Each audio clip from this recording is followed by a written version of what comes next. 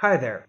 In this lesson, we will try to look at a page the way a browser would see it, basically through the browser's eyes. So for example, right now, you can see two headings, Headline 1 and Headline 2. Then we've got several paragraphs with just text in it.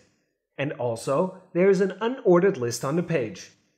However, the browser sees this page completely different from the way we see it. It's kind of as if it's using some kind of night vision device. Basically, it can see a lot more than what we see. So first, let's try to recreate the same page. We can see it right now on the screen, and then we'll try to look at the page the way the browser sees it. Alright, to do that, we're going to write an h1 tag with the heading Headline 1. Then we will create a paragraph with the text, and so on. After that, we will create heading h2 with the text Headline 2. Then we're going to create another paragraph, and also we need to create an unordered list. At the end, we also create another little paragraph. So we basically just recreated the page. But also, let's make the second word in the first paragraph in bold. For that, we're going to use the strong tag. Also, let's italicize the second to last word in the second paragraph. For that, we will wrap it in an M tag.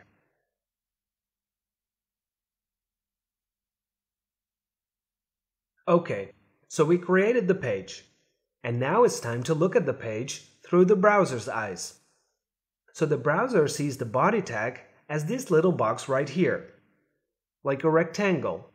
That means that the browser sees everything put into the body tag as a rectangle. So the h1 tag is also seen as a rectangle by the browser. But note that the browser sees it as a rectangle which takes up the entire width of the page. That's important to notice. And how does the browser see the h2 tag? Well, again, for the browser it looks like a text in a rectangle, which takes up the entire width of the page. Alright, good. And how does the browser see the p tag? It also sees it as a text in a rectangle, which takes up the entire width of the page. Moreover, the same applies to the first, second, and third p tags.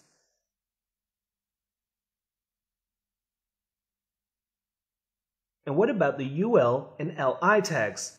Well, there are no exceptions here either. These tags are also seen by the browser as rectangles, which take up the entire width of the screen.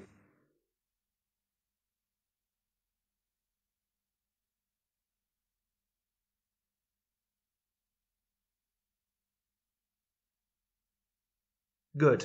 So how does the browser see the strong tag, for example? Well, in this case, for the browser this tag looks a bit different. It also sees it as a text wrapped in a rectangle. However, in this case the width of the rectangle is adjusted not to the size of the page, but to the size of the text. That is, the content inside. And how does the browser see the M tag? It's similar to the strong tag. That means that the browser wraps this tag into a rectangle, and again, the width of the rectangle is equal not to the width of the screen, but to the width of the word text. That is, the content inside. Alright, let's look at our page again. We can see that some tags, which are highlighted in blue, are seen by the browser as rectangles, which take up the entire width of the screen. These tags are called block elements, because they create an entire block. Some tags, which we highlighted in the orange color, are also seen by the browser as rectangles. But their width is equal to the width of the content inside of them. These elements are called inline elements. So please remember that all elements are divided into block elements and inline elements. Great. Now we know that, for example, the tags h1, h2, h3, and so on are block elements, and the tags p, ul, li are also block elements.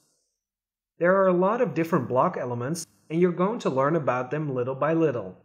But what matters now is that you understand how the browser sees them, because it's going to be very important when we'll get to such an important topic as the block model in CSS. Okay, but there are also a lot of inline elements.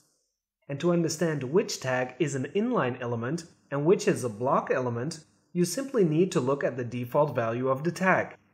If it takes up the entire width of the parent block, it's a block element.